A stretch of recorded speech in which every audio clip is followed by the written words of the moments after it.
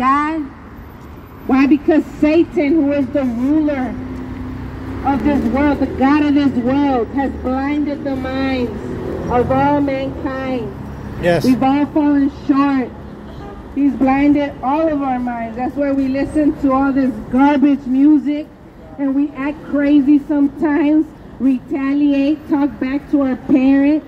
Then you wonder why little Johnny is blaspheming, using foul language, why they're smoking, drinking, doing all these wicked things, because they're being consumed by darkness. There is no light in darkness. In our hearts is nothing good. Nothing good except darkness. But see, Jesus Christ came to destroy the works of darkness and to give us Still want to play the wait and see game?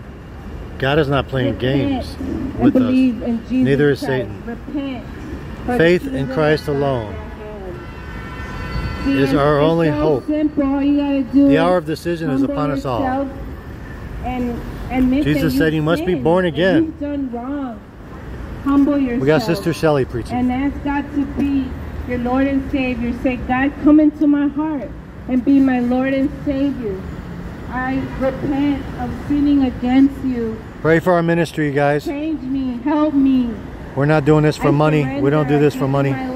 We do this to save souls. And let Him be the one to change your life. Run to Jesus. Woo! Yes. Run to Jesus. Yes. Yes, that's the best thing you could do. Run to Him. He's standing there with arms wide open. Arms wide open. All it takes is faith. Look at all these people, you guys. Most of them are going to hell unless we try to stop them. Get out there and preach the gospel. Come out of your comfort zone. Get out there in the streets, you guys. We don't have much time. Jonathan, we got Vadim here.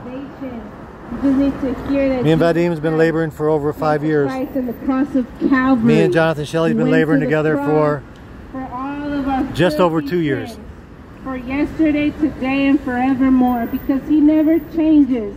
We change, people change, people let us down, people fail us, people break promises, but God will never, ever break His promise. I'm going to go, guys. He will never forsake us. Get out there and preach the gospel. He will never leave us. Although we fail Him. Stop with all that self-pity. Stop with all that self-pity and get out there. Never understand. Stop with all that woe is me, woe is me.